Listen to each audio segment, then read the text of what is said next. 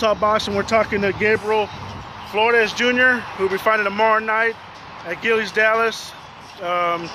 Fighting your fourth fight? Fourth fight. Okay, I saw you got, at the age of 7, you got into boxing. What got you into boxing? My older brother, Gabriel Gutierrez, you know, he was fighting. I was watching him, excited. He won a national title, ring number 1 in the nation, so man, that pumped me up.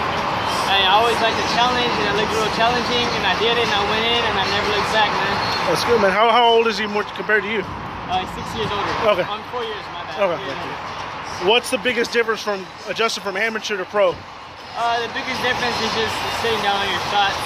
And we didn't change nothing. We just started to sit down on shots more, throw less punches. Instead of throwing 6-punch combination, throw a 3-punch combination. Just little things like that. Okay. I know you're a senior in high school? Damn, first of all, let me see that ring right there. That's clean. Where'd you get that at? You had it made? Sponsorship. Oh, okay. Texas Jewelers. Okay, that's fucking bitch nice.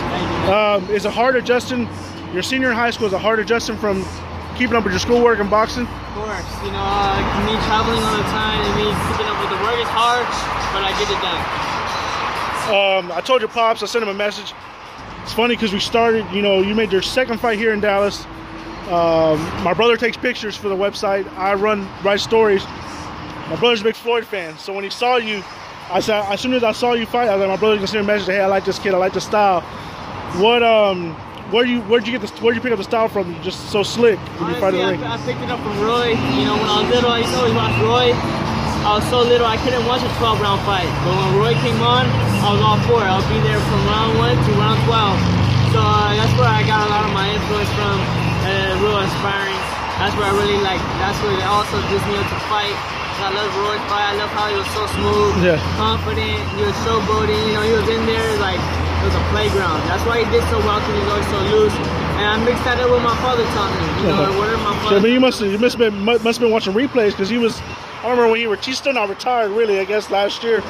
But when the prime, he was like 2003, and you were born in 2000. So yeah, So I was like 6 years old right there watching Roy. You know, so. I just tell people all the time, man, the style, him, Prince Nasib, when nobody comes out like that, like the ring appearance and shit like that. There's not a Roy fight that I don't think I haven't seen. Yeah. You know, I watched all my boys' stuff, so you know, that's where it all came from. Okay, like I told you, talking about your mom, it happened when you were 12 years old. Do you think that helped you mature faster than?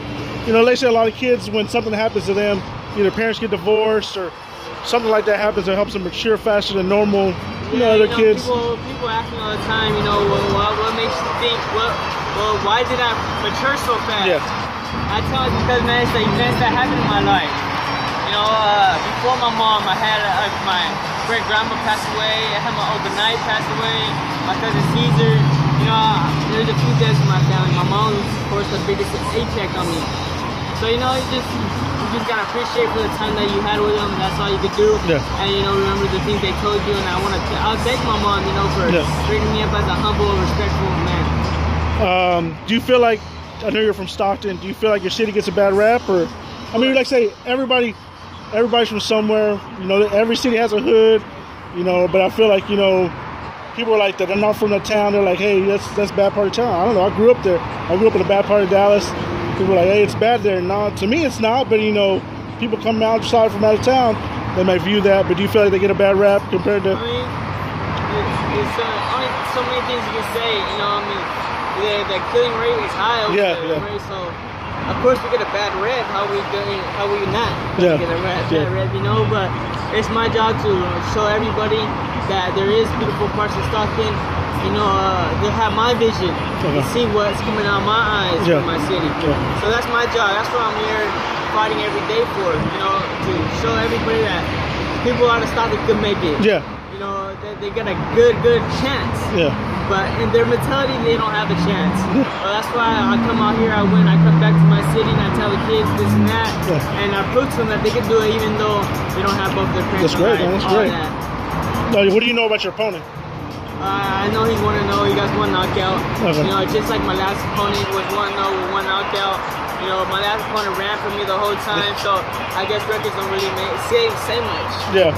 What's your Where did the G Unit squad come from? G Squad. G Squad. It came from my pops. You know, it just clicked. You know, I don't know. He just came up with it. Okay. So that's what it is. That's my team. Okay, what's your social media for people who want to find you? G_squad_nation. That's for Instagram and Twitter. And Facebook, Gabriel Flores. Okay, appreciate it, man.